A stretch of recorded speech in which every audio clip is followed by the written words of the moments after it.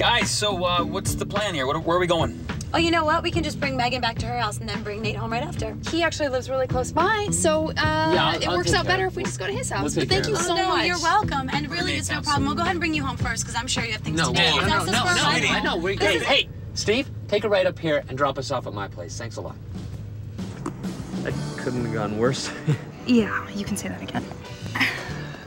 I'm just gonna get the keys to my dad's car. I'm sorry. It's not your face or the color of your hair. Wow, this is going real well, huh?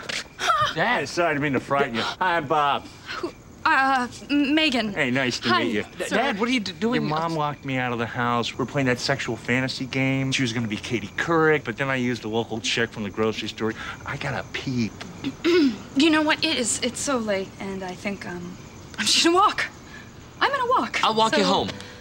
Okay. Okay. Okay. Well, you get me in the car. I'll drive you both. Yeah, It's no, all we're right. gonna It's walk. okay.